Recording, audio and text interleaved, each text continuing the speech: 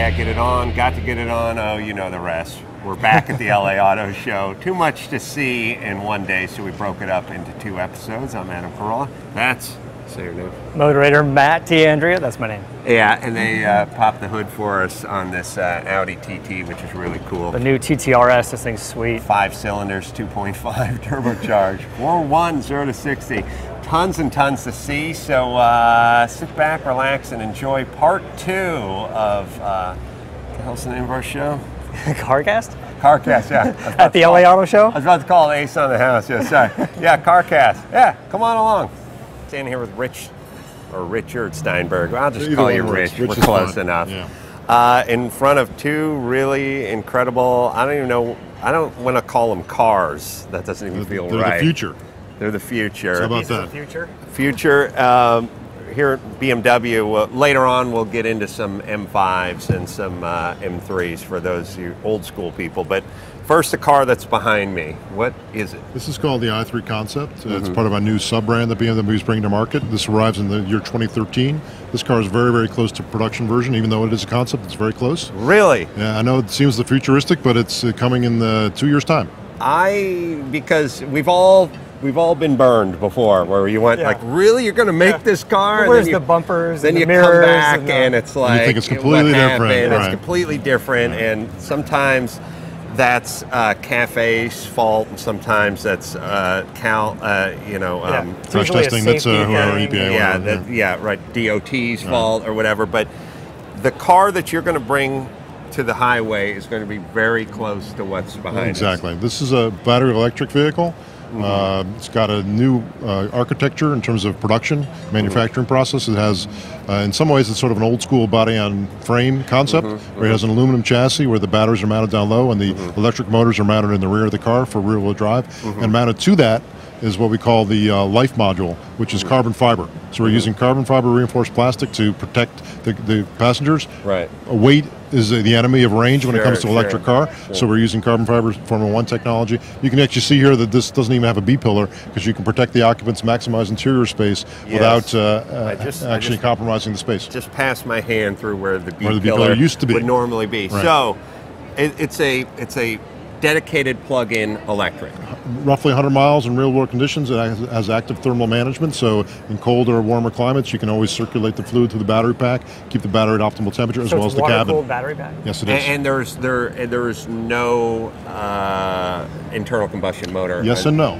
This car will be available in 2 combinations. You can buy it as a pure battery electric, as I mentioned, 80 to 100 miles. But those people that may have what's called range anxiety, I'm sure you've heard the phrase. Sure. If you're afraid to jump in the pool with a pure electric, we'll also offer this car as an option with an internal combustion engine, which is called a REX. When you said jump in the pool. That would freak certain people out. Yeah. So that'll have a small 3-cylinder with a very small gas tank, which basically allow you to double the range. This goes 80 to 100 real world conditions, and if you order the optional range extender, it'll go an additional 80 to 100 using gasoline. The gasoline motor does not drive the wheels. It simply acts as a generator to charge the battery. And plug-in, household current. It takes an awful long time with the standard 110 outlet, but if you put the dedicated charger, the ones that everybody's using, all the electric cars use the same style now. It's 4 hours. This has a 7 kilowatt onboard charger.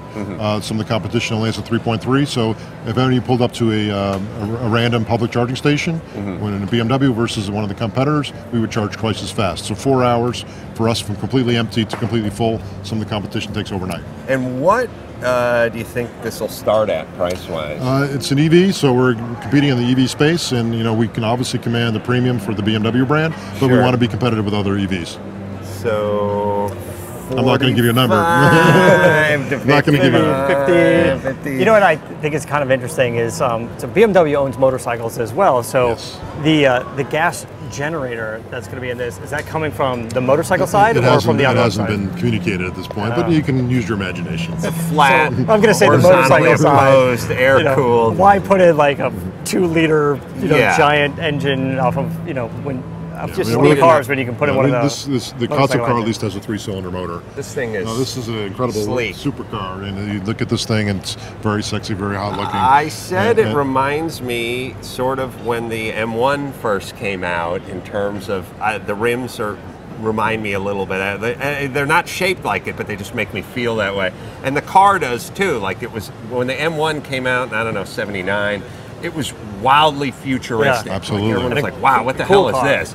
And now this feels like 30 years later we're doing it over again. This car was on display at the Frankfurt show about 2 years ago, the Vision Efficient Dynamics, and everybody looked at it and said, hey, it's just a concept, it's never going to meet reality. This car, very similar to this vehicle, limited changes, 2014. Really?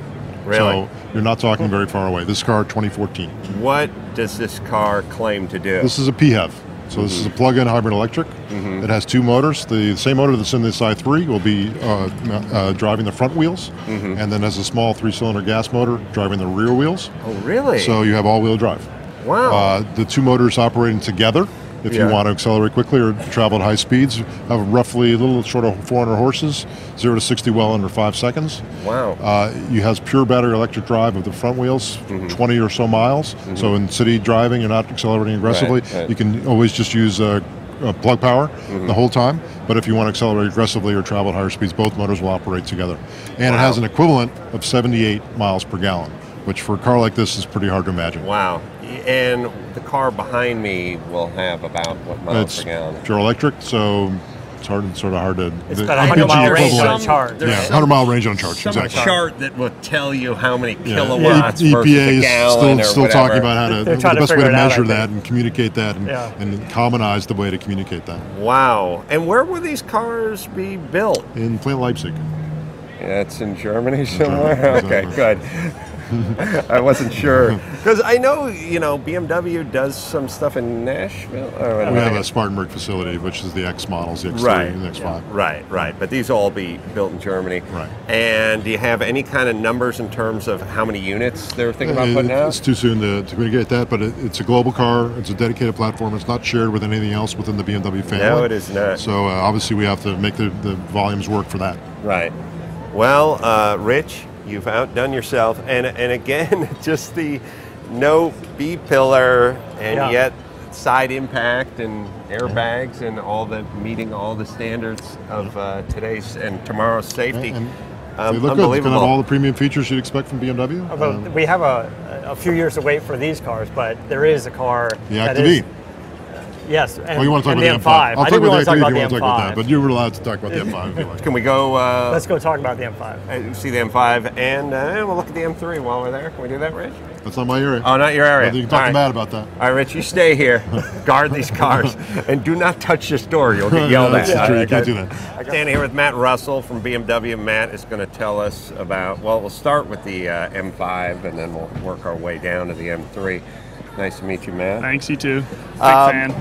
I'm a big fan of your product, not so much you, but the day is young, Matt. Yeah, I know. This could go the wrong way. I've heard the CarCast. Always been a BMW guy. We speak highly about BMWs. Thank you. There was a time in my career when Drew, Dr. Drew, as you know him, drove the M5 and I drove the M3, and we showed up to Loveline every day together. Yeah, you guys got me through puberty. I appreciate that. So what do we got to get us through our midlife crisis behind us? Yeah, well, we have the 5th generation M5, and it is more of an M5, I would say, than any of its predecessors, which is really saying something. Yeah. Well, I remember when the first one hit, and it was like, holy crap. Yeah. This thing's got 400 horsepower, and it's 5-speed, and it's 4 doors, and it's 0 to 60, and I don't know, 5, 6, or whatever it was, and it was like, that was I really like groundbreaking. I still like that I still like it too. Like it holds up 12 years later, whatever it is. Yeah. But this looks more muscular, if that's possible, than the bar soap. And it really is. This one just clocked a 3.7 for car and driver, 0 to 60, and a 12 flat quarter mile. And it did it on greasy Spanish roads where the press launch was held. And that's really mind-blowing, even for us. It's a 2-wheel drive car. Greasy Spanish roads was my Dusty, gay porn name. Oh, Dusty. Dusty Spanish roads was my...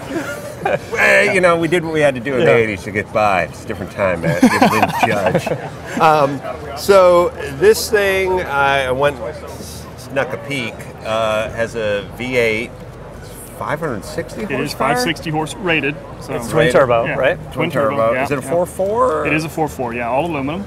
Nice. 500 pound-feet of torque from 1,500 RPM to over 5,700 RPM. Wow. All the time. And what kind of transmission are we going to It's got the standard transmission is the MDCT, so 7-speed dual clutch transmission with launch control, and we put one of our magic diffs in it as well. It's got a magic rear end, which is kind of cool. And so that diff, do we know what the number on that diff is? I can't remember the ratio. I can tell you it can. Just say 444. Yeah, it's going to get down there. Nice and short. Nice and short. It gets it done. Yeah. And I'm glad that it's a magic diff as opposed to giving us some long acronym of all of the things that nobody. Yeah. Well, it's it just has magic, man. It does what it does. Name, but I call it magic. Yeah, because it has electrically controlled lockup, and so variable and electrically controlled. Yeah, it's not torque vectoring, but it's about as close as you can get. Wow. And I'll tell you one thing I do appreciate about BMW is I love the brakes because I know some guys go with the slotted discs. They don't look good. And then some guys have the cross-drilled discs, but the hole's too small. Yeah. I think Porsche does that a little bit. You guys go with the big bore holes in the side of your disc, and you can see them from 100 feet away, and you can jam a pinky in there. Good. Yeah, we either don't do them at all, or we really do it right. Or you go berserk. And as a matter of fact, I'm such a weirdo that when I got my, was it E39 M3? 36. E36. Oh, wait a minute, I got the E36, yeah. I got the E36 M3, I got the E30, I got the Actually, you have I had the E39. You had an E30, and then you have an E46 in the E46. I have an I had an E36. When I got my E46, it did not have these big cross-drilled brakes on it. And I said, give me the ones from Germany, and it just pulled the whole hat off and everything and slammed it on. And 2 pieces, aluminum hat. Now we're really showing them off on the new M5. We've got the calipers painted blue now on all the M5s, and this one has the optional 20-inch forged wheels, and so you really get a good look at them. Are you going to be able to get it with a manual transmission, or is the paddle shifter basically the only option now? All of the previous M5s were available with a manual transmission, so I can tell you that we're looking at it very closely. Wink, wink. Okay, so that means yes, and it's going to be new. It's going to have 18 gears. You're just going to be, it's like Mack truck. You're doing it all day. We have a subset of our M5 customers who have always had their M5s with manuals, of course, and they feel very strongly that that's part of the driving experience, and we respect that. We pay close attention to that. Well, it's always something, even from back in the day, that's just fun about a large car with 4 doors and a stick shift. It just felt fun. It's almost naughty. It's just something wrong. You feel like you're getting away with something. Tell me about the color that's on this one now. You've done a few of the M3 versions in a frost color, which is basically like a satin clear coat. Yeah, we call it frozen, and it's this is frozen silver. This is the first time the M5 has ever been seen in frozen silver. And we're doing it because we're trying to make the announcement that the M5 will launch with our BMW individual program available on the car from the start of production. So this is one of the individual colors. Well, call me old-fashioned, but the Imola Red, if you still call it that, is always one. It's funny because I'm not even a red car guy, but the Imola Red on the BMWs, especially the M5. I never liked it on the M5. No, I loved it on the M5. Get the hell out of here. I like the blue one though. It's polarizing. With the inserts, the red inserts. Yes, the two-tone seats. Come on. You can still get it. It just seems like too much red to me. I'm the guy who likes the groovy gooly, high-top tennis shoe mobile too that Ferrari ripped off from you guys. The bread wagon. Yeah, I'm the only guy. I don't fit in the car, but I'm still the only guy who likes that. I love that car too, so it makes 2 of us. The M5 you can still get with Imola Red if you want it under our special order program. BMWs feel different. They drive different. Some guy gave me an explanation once about the engine being pushed back or something, but it was just like, I'm not buying all that. It just felt different. Other cars with comparable horsepower and comparable weight to horsepower ratios still don't handle and feel like the BMW feels. Especially the BMW M, I think. And even on the M5, that's true. We got the engine in the new M5 is 20 millimeters lower than it would be in a regular 550i. So we still do that magic. I knew you moved that engine somehow. We're always moving the engine, wheels, tires. So this M3 is not new for 2012? No, it's continued. We've had the M3 on sale now as a coupe and convertible and a sedan since 2008. Mm-hmm. The sedan has gone out of production in preparation for the new 3 Series sedan launch, which is about to take place. This is a 4-liter. This engine is a 4-liter V8. 4-liter V8. 32-valve V8, all aluminum. 8 individual throttle bodies. Sure. 414 horsepower in the U.S. Yeah. 295 pound-feet. Yeah. What do you mean in the U.S.? What do you mean in the U.S.? 420 in Europe. It's a rating thing. They love to screw with us. And so all the talk about downsizing and going with the turbocharged V6, you were saying off camera that this thing's going to have a V8 in it for a few more seasons. He didn't right? officially say anything. Well, what I said was that the current M3 is still mid-cycle. It's not an old car yet. It's still winning competitions. It's still on magazine covers. It's still a success. It's still very much in demand, and its sales are flat or increasing for the last 2 years. So the car is still very much sought after by consumers, and we're not putting this car out to pasture. I did mention that the 4-door is going out of production as of October to make room for the new 3 Series sedan, but the M3 Coupe and convertible will still be with us for at least another 1 or 2 model years.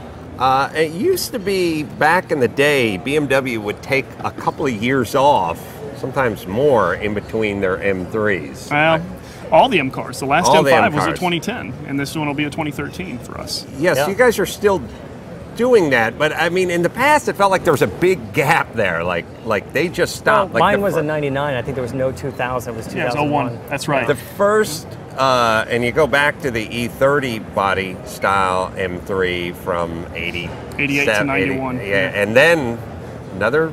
95 model year. Yeah, so I mean, it was a long wait for the enthusiasts, and I had no money back then, so it was still driving a Isuzu Trooper, the 4-banger. And by the way, no bigger vehicle with a smaller engine than that 80 whatever Isuzu Trooper I was driving around. I don't know. You could get a Mustang with over 400 horsepower, but would not feel quite like this. Although, I got to tell you, I got to be honest with you. I got one of these a little off the track over at Willow Springs, and I probably shouldn't be saying this on camera, but what happened was moments earlier, I got a Mustang off the, obviously fair and balanced. I got the Mustang off the track, and they didn't catch it on camera. So somebody said, like one of the producers said, go over there and just throw up a bunch of dirt, and it wasn't really cheating because I did throw up a bunch of dirt. It's just the camera was facing the other direction. So we went over there and just threw up a bunch of, someone just peeled out in their car and threw up a bunch of dirt, and then they filmed it. And so then 5 minutes later, I'm coming around in the M3, and there's a bunch of dirt out on the track where we just cheated our last shot, and next thing you know. How fast were you going?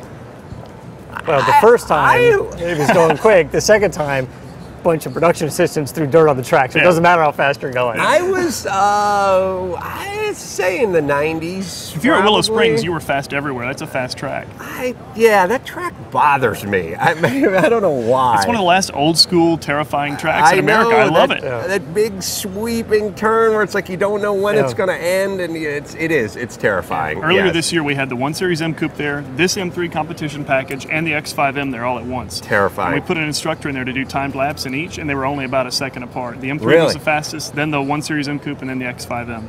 Oh, the M Coupe. It's pretty cool. Love that bad boy. Yeah. Matt, is there anything we're missing here from your beautiful collection? We've just got these 2 M cars. They're our pride and joy for now. And the new M5 goes on sale next summer. I'll tell you, I got to say about M and our BMW and their styling. They've had some stuff that I've liked, and then some stuff where I thought was like a step, maybe we'll call it a lateral move because I'm here in BMW land.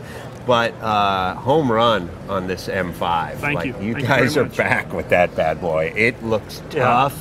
It looks mean, but it looks refined, and it doesn't look like it's got a bunch of crap on it that says, hey, look at me, but it does just looks like a guy with a great build his shirt's not off, but you can see stuff poking through his sweater that says, I'm not going to mess with this guy. Well, since we're in Hollywood, the car ought to fit right in there since we're in LA. A lot of guys. Tomorrow we'll roll the Alpina B7 back out on the floor as well.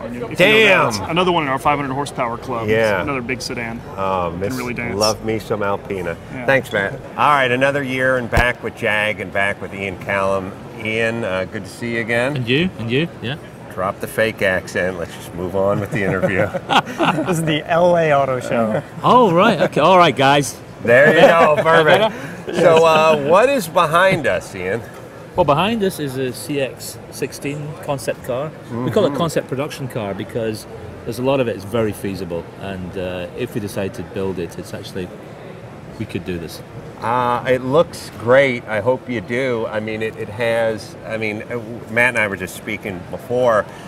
We're suckers for the long front end. Sort of long hood, front engine GT design. Traditionalist. Such a gorgeous car. Yeah. The XKs of yore, especially the old Aston Martins and even the new Aston Martins, just that long front hood. I mean, I appreciate the mid-engine stuff, but I don't like the stubby front end. Well, it's just all about extreme proportions. I think proportions of a car, visual aspects of a car, are exciting when you exaggerate some aspect of it. And if you look at Jaguars of old, like the SS1, it had a huge long bonnet. We call them bonnets, by the way. Oh, sorry, yeah. Or hoods. You know, it had huge long hoods relative to the size of the cabin. And it's that excitement of excessive proportion one way or another. Mid-engine's still exciting. It's opposite way around. It's got a little short, stubby front and a long back. And, and I actually quite like mid-engine cars. But I understand what you mean about the exaggerated. It's fun. It's fun. We were at Laguna Seca for the Rolex race a couple months back, and Jag was running their own thing. Yeah, out I remember there. that. I was there. It was just exciting, and not only that, but I went and looked at the display of the funky 70s V12 race cars, and even that was cool. Like that was the XJ13, the Jaguar XJ13 with the mid-engine car in it. That was pretty cool. That was a beautiful car. That's a beautiful car. So what are we talking about as far as power plant if this thing actually this car actually has a V6 in it. It's about 380 horsepower, which in itself is pretty substantial, given the car is quite a lightweight car. But it also has about 95 horsepower of hybrid drive, an electric motor as well. So it's got a built-in hybrid, off regenerative braking, of course. So when you've just had about enough of 380, you want a little bit more, you've got a little button on the steering wheel, and it'll kick in the hybrid power. So we're using hybrid. Hybrid on demand. Hybrid on demand, yeah. Right. So it'll give you a good few seconds, quite a substantial amount of time of full power, about 500 horsepower. And so that's quick. I feel like, and stop me if I'm wrong, Sir Ian, but in years past, a lot of people bring concept cars out that they had no intention of ever building. That's true. And they just go, here's what we could do if we had unlimited funds, but we're not going to do it. And you just kind of get you excited for nothing. And now it feels that's designers showing off. That's right. Somebody realized that's expensive. And also, it tended to piss people off because they're like, this is never going to happen. And so we've done it. Dangling. Everyone has done it. We've done it. Don't dangle that pork As a designer, it seems like it'd be fun to do. Well, that's half the reason why it happens, because designers just indulge and say, right, we're going to do a show car, they get a budget. And I think by the time the car is finished, sometimes the bosses turn around and think, well, why are you doing this? Well, because we want to. But we don't do that anymore. Right. You know, if we put a car forward, it is really for genuine reasons, either to assess opinion. I might put a show car forward, actually, that really has a very good chance of existing, but I'll do it to try and impress upon the outside world that we could move forward, and we'll take it to the next step. But we won't do it just indulgently and leave it where it is. This car, as I say, is almost production ready, and we're just looking for reassurance that that the public will like it, in this country especially. You know, this is the home of such vehicles. It always has been for Jaguar, and we want to make sure people in LA would want to buy this in sufficient numbers. I like the idea of a high-performance hybrid. Oh, it's cool. You know, but the hybrids don't have to be kind of like, you know, soggy, boring cars. Yeah. It's it's a great technology. It's about efficiency. To use all your braking power to power the car, to pick it up and then let it out again. You know, you think hybrid, you think, oh well, it's slow. It's this thing seems like it's hybrid can be sexy. Yeah. Well, the thing is, I mean, obviously the instant torque with electric motors is great, but the other thing I'm noticing with the whole hybrid movement is somebody said we really got to focus on weight because weight is the enemy. That's the enemy. It's always the enemy, Mass but is the enemy. But when you have a huge V8 in front, it's not as big a deal. Now it is, and so I see everything, the seats, panels, everything just becoming more refined, more fit. It's like everything was put on some kind of, master cleanse diet and it got a personal trainer. So everything is just sleeker, where it used to be sort of billowy and puffy and thick and laden. Now everything just looks so sleek, interior and out. It's honed to minimum, and we have to do that, and not just from a design style point of view, but we have to do it to get the mass out, especially seats. Seats are very heavy things. Yes. Some of them got 4, 5, 6 electric motors on them, so we have to really hone these things down, get the mass out. Mass is the enemy. You're absolutely right. Sure. We've got aluminum bodies in these cars, of course, which helps us tremendously. It's about half the weight of a normal body. And so all that stuff added on time and time again will get the weight right down. There's a terrible irony with modern cars. One of the reasons they're heavy is because they've got so many airbags in them. Right. You know, and you've got crash zones, you've got all this good stuff, which, you need to have. The safety factors now are much, much more impressive than they used to be. But all that stuff puts weight onto the car and puts mass onto the car. So you almost, first of all, have to compensate for that and take it back out again. But I think within 10 years, we'll be getting down to, cars of this type down to 1,200, 1,300 kilos, which is going to be pretty lightweight cars. Which would be about under 3,000 pounds. Yeah. 800. In real money, I can't remember. Well, I only know it from cocaine. Yeah. Right. Not that I did any, but I've watched enough documentaries to know. 3,000 pounds of coke seems like a lot. Per pound. It's 2.2 or something like that. I see. I don't know. But it's a lightweight car. It's a lightweight car. So, our race cars are maybe really ultimate race cars about 1,000 kilos. So we're not much bigger than that. What will you be racing, do you think, in the future?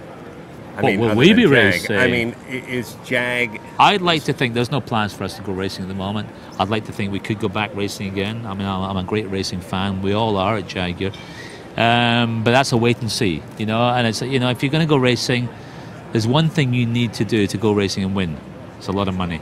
Yeah. That's a fact. You can't get over that. No amount of ingenuity will actually get over the fact you need a lot of money, and we will do it when the time is ready. Well, I've said it once, but it bears repeating, which is, I just grew up here in LA, and I grew up in the 80s, 70s, and 80s, and I just thought Jag back then was just a brand for old divorcees, who had a lot of money and wanted a lot of luxury. And then I went to the Goodwood historic races about 6 years ago and saw those Jags on the track. Yeah, from the 60s. Cars. And they just were kicking ass on everybody. Yeah. And it was weird for me because it was like, that's a Jag? Yeah, I know. And they're just whooping ass on everybody, and I realized why they did so much winning back in the day. Well, a very innovative car company in the 50s, 60s. And it would be cool to see Jag back at Le Mans, as you said. Well, I'd like to think that too. I think it's a rightful place of sports cars on the track, and you never know. But it's interesting what you say, because I grew up in the 50s and 60s, and I remember these times when Jags were cool, and that's what helps me to create cars like this. Well, so I'd like to think that could have some stripes and roundels on it one day. Yeah. We'll keep our fingers crossed. The roundels are where you put the number? Yeah, that's the roundel, I think we call them meatball. Well, Sir Ian, you've outdone yourself once again, and I guess we'll see you next year. You will, indeed. Thank you. Always a pleasure. Yeah, thank you so much. Thank you. Thank you. Standing here with John Edwards. I almost screwed that up. From Land Rover, got a concept. Is this a concept behind us? It is a concept. And is it going to come to fruition, or what do you think the chances are? Is there going to be a version of this? And I barely even looked at it. This is crazy. I've got to say, based on the reaction we've had the last couple of days, I think it's looking pretty hot, pretty likely. But there's a long way to go, so who knows? Do you like it? I like it, and I like it because it's nuts. It's a two-seater.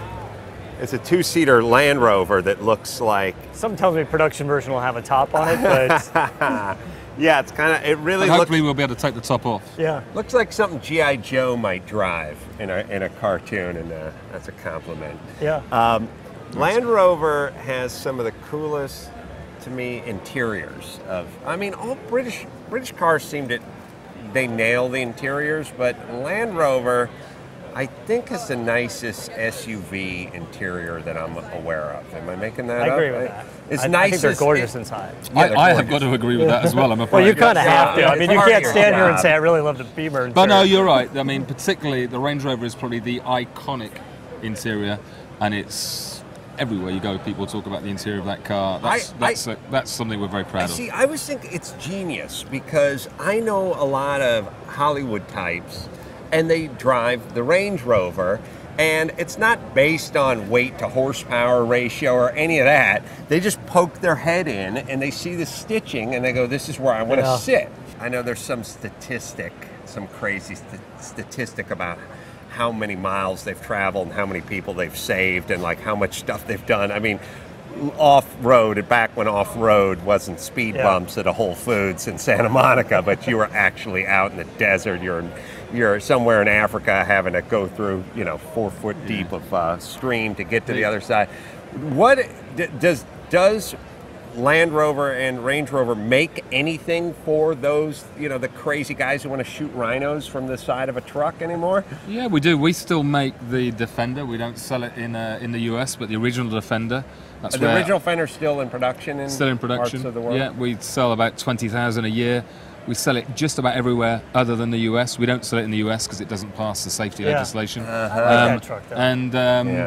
And yeah, that's so that used is in the Outback. vehicle that the guys that are running the tours through the Serengeti are driving. Yeah. And I was curious about that because I was thinking, what the heck would you put out there now? But no, that's as per usual, there's a cool vehicle that isn't brought here because of our stupid regulations. Well, here now couldn't possibly come in. We have the new one, the Evoque, which is in a 2-door and a 4-door. Yep. And I understand it's SUV of the year. Is that right? Yeah. Yeah, well, congratulations. I mean, it's Did they send you a fancy trophy? It's fantastic. We have a trophy. One of the trophies is over there. Maybe both over there. Oh, there it is. Motor Trend. SUV yeah. I mean, it's brilliant. For us, it's brilliant because this is the home of the SUV. For a compact SUV, 4-cylinder engine, by the way, to win SUV of the year. Right? It's turbocharged. But it's just amazing, and everybody got turbos now. I've got to say, I'll pay it a good compliment, which is it looks like a concept car. I mean, it is aggressive looking. It looks like the kind of thing. It looks a lot like the concept that you guys had here. It looks almost identical. That roof line is dramatic, and I would have thought when I saw it in the concept form, I'd say, all right, well, they're not going to do this but you guys had the balls to do it, and our chief designer Jerry McGovern. He has a no compromise attitude, which is brilliant. So he says, no, this is the design, this is what it's got to stay at. And our engineers have a kind of can-do attitude, put them together, and they've done a great job in delivering that car. And right now, that car is hot. I tell you, it's hot everywhere in the world. The worst thing about that car is we can't make enough, and it's a nice position. Do you think? Yeah. Do you know what? We never talk about how many cars we're going to sell. It always comes back and bites us. They're going to keep selling them until they don't want It's going to be our best-selling car. That's for sure. Well, thanks, John. It's been a little slice of heaven. Thanks. Thanks for your time. Thanks a lot. Thanks for your time. My pleasure. Well, here we are with Mark Danke and Audi, one of my favorite brands. And I had the S4 until this guy got me a free car. And then I said, well, sorry, dude. We called. Nobody answered. What are you doing? Nobody answered. We're in front of my favorite sort of flagship cruiser, which is that S8. I love these cars, and I love the interior of these cars. Nicer than, and I know, I do a lot of interior talking, and it's true, but German interiors are sort of, functional, and this is, hey, look at me, and Audi always seemed to be that way, at least with this S8. Yes. Yeah, I mean the S8 is definitely our flagship, with a performance angle to it. The interior has certainly always been recognized as being a really good fit and finish.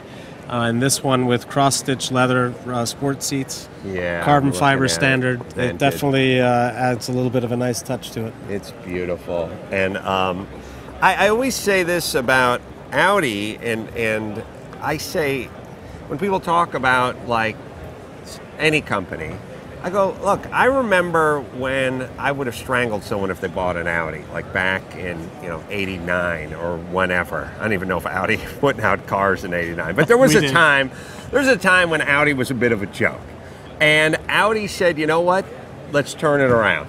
And they turned it around in the early mid-'90s, and then they not only turned it around, they turned on the afterburners, and now they're Audi, and everyone's forgotten. Like, everyone has just a short memory. It's like Audi is synonymous with quality and performance and luxury and everything, and everyone forgot. And I always just tell people, like, what is so-and-so going to do? I'm like, what did Audi do?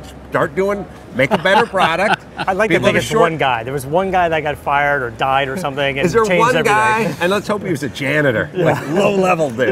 That's what it was. It was the janitor But in our Audi office. completely turned it around. I mean, just completely. Yeah, no, we've feel really fortunate. I mean, the entire product line now has been revamped. We started with the R8, which certainly kicked it off as the halo vehicle.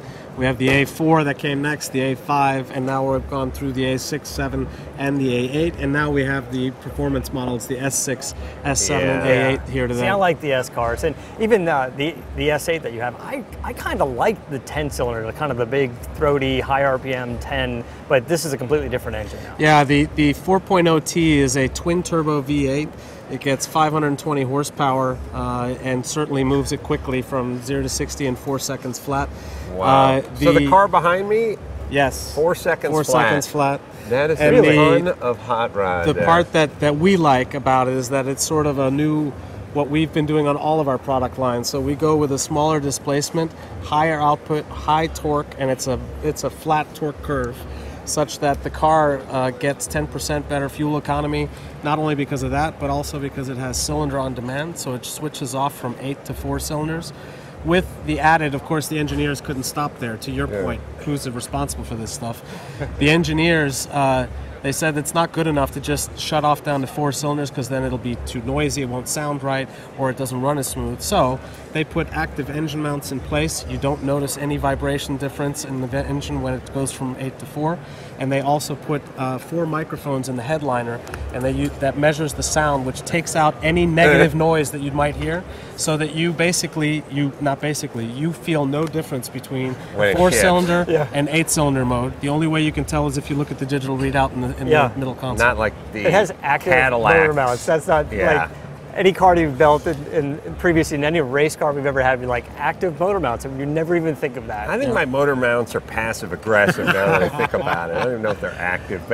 And thank you for pumping some horsepower into the TT. Yeah. Because I always dug the TT, and I was saying to Matt when we were walking in here, because he digs the TT too, and I said it's sort of like the NSX was a few years ago, way back when. But I was like, everyone dug it, but wanted a little more punch in the horsepower department, and now you're up to 360 horsepower, and we're selling. Basically, we're bringing the RS back, the RS brand back to the U.S. 360 horsepower, manual only. So for any manual geeks out there and enthusiasts, the car is an amazing car. Does it have a launch control? It has launch control on it. It also has a 2-stage ESP setting, so you can go, that raises the threshold of it engaging, and you can also shut it off with a second press. Hold on, I didn't even know you could have launch control in a manual only. You can get launch control on that one. What the hell? I don't know how that works. I don't know how it works either. But you know what? If you're hardcore enough to go manual, I think you probably just delete the launch control because you're one of those. But you're saying earlier you were saying it's like 0 to 60 in 4.1 seconds. 4.1 seconds. See, that's what the TT needed. Like I drove several of the TTs, and once it's 0 to 60 in 4.1 seconds, sounds like that's a ballsy little car. Yeah, it's fun. It definitely the combination of an aluminum hybrid space frame, so it's light, the actual construction of the vehicle, with a manual, which is just fun, and then of course 360 horses in a car that's that size for $57,000 is pretty much unbeatable in its segment. Plus, it gets better fuel efficiency than anything else that's out there. Does it have active motor mounts? It does not have active motor mounts. Oh well, but it has, weighs too much. But it has the epic 5-cylinder turbo engine in it that won the rally races of years past. That's obviously been updated, and that's what generates that kind of horsepower. 5-cylinder turbo. But I thought for sure just going to say it had a V6 in it. But no 5-cylinder, the old school 5-cylinder turbo. Wow, I love it. Revamped. Yep. What's the displacement on 5 cylinders? Because I don't know what it's a 2.5 liter engine that's putting out 360 horses. So the displacement the horsepower for the per liter is off the charts. Versus competition or anything else in its segment. It's just a very, very unique package. 2.5, and it's making 360. 360. 0 to 64 for one. Yeah, so well over 120, 150 per liter. It's insane. Exactly. So now, last but not least, then the R8, which always screws me up because now it should be an R10, right? So we have an R8 GT, which is sort of the racier, lighter weight version, and then you cut the roof off. We named the R8 after the original race car that we raced and won Le Mans with from about 7-8 years ago before we shifted to TDI. But the R8 GT is a V10 560 horsepower engine. In this case, the one that we're showing here today is the R8 GT Spider. 60 units destined for the United States, limited build, 333 units worldwide, just like what was built worldwide for the Coupe. And for the Spider, like I said, 60 units here in the U.S. So the V10 is 520 horsepower, the GT is 560. Correct, 40 horsepower increase and 120-pound weight reduction. So the combination of that with the sportier suspension will make you just enjoy it. Just I'll tell you what I love in that car. I love the knurled shift knob and the gated stick shift, and I drove one, the V8 variety, all around an Air Force base, and I think we were doing a pilot for Top Gear, the U.S. Top Gear, just drove the hell out of it, but all day and nothing, like just no overheating, no air conditioning going, a Yanni blaring through the speakers, like that's what I listen to. But it just works. So the question, and we forgot to bring it up all day, really, is diesel. Because that was an interesting sound. Because at some point, somebody said, I think one of those things is going to get a V10 diesel, and then that kind of went away, obviously. Where's Audi in diesels? Are any plans in the future? Yeah, so there was actually going to be a V12 diesel in the R8 that we were looking at, but we chose not to bring it. I remember the concept for that. They were testing it. There was some heating issues. I mean, turbocharged 12-cylinder in a little tiny car. It was also a matter of how many units. It's a sort of a business decision as well. But we have diesel in the A3. We have diesel in the Q7. We currently, on the A3, you do? Yeah, that's right, the Q7. We doubled our volume when we introduced the diesel, 100% additional incremental volume. On the Q7, we sell 43% of our volume is on TDIs. We can't get enough of them. As soon as they arrive, they're sold. I know. And you can't, by the way, if you're looking for deals on those used, they're not so much out there, not the diesel. For sure, and just the resale is, I mean, who knew diesel? Because I'm sure back in the day when someone was buying a diesel Oldsmobile in 1981, someone was screaming at them, no, you'll never be able to sell that thing. And now it's like, it's hard to find, it's hard to find a price, a nice price on a used one because they're just in demand. Yeah, it's a different world for diesel than what anyone may think of from years past. It's clean diesel, and it really lives up to its name. One, you don't have the noise and the pinging and the sound. Two, you don't have the black smoke, the soot. And three, you have incredibly high torque for diesel engines that make them really fun to drive. A V6 acts like a V8 in the Q7. And, it really moves you. And for towing, too. Absolutely. We're into. Absolutely. And the diesel, stop me if I'm wrong here, Mark, but a few less moving parts, and I don't know, your average diesel engine lasts a little bit longer than the non-diesel variety? I think the days of when the diesel engine was really just huge steps beyond the gas engine, those days are probably over. Gas engines have gotten much better from those days. But nonetheless, there are a little bit fewer moving parts, and certainly it does help a little bit in terms of reliability. Is there any plan to do S versions of any of the SUVs? We are not going to be doing any S versions of the SUVs at this time. We have some things that we're looking at, but we don't have anything concrete. What we do have is we're expanding our diesel lineup to be included on the A8, on the A6, on the Q5, so that will then complement the A3 and the Q7, and then we are going to be looking at the A4 in its next model iteration when we have a new A4. But next year when I come back and I see a Q5 S model, it's my idea. It will be your idea. You're right. You're right. I like the A5 as well. Are you doing an RS version of the 5? Yeah, we have the TT is sort of the relaunch of the RS brand back to the United States after a 3-year hiatus, and the RS5 we're going to be bringing next year as a 13 model year. Excuse me. Yeah. And that'll be what horsepower do you know? 420 horsepower, I believe it is. I'd have to check it. I love all the RS, and especially that crazy, weird blue you can use to paint. I guess that was RS6 back in the day, RS6 right? and the RS4 as well. And the RS4, I see more of the blue in the RS4. Yeah, the 6 meant you were a lunatic. Like when you'd see that car, you just meant you were nuts. That was heavy. That car. That was a good color. Thanks, Mark. Nice work with the lineup, man. This stuff is unbelievable, and thanks for the turbo and the TT. You bet. All 5 cylinders of it. Sounded like gay slang, but you know what I mean. Thanks a lot. Thank you. Well, there you go, taxpayers. Part 2 of the LA Auto Show 2011, safely in the ground. That was a thrill, Matt. It was a fun show, a lot of great debuts, and like I said before, it's fun to see cars being debuted here in LA now as opposed to just Frankfurt, Detroit, and we get some good cars now. Speaking of Frankfurt, had a nice Frankfurt over at the Porsche Center over there. Nice to have a dog. Out of all the things you saw over the 2 weeks we were here, what do you think? Favorite booth? I don't know about the booth. I'm a fan of the Audi TT RS. Yeah. I like the idea of just a little car, only comes with a manual, 360 horsepower. Yeah. Turbo 5-cylinder. Yeah. I like that car. Yeah.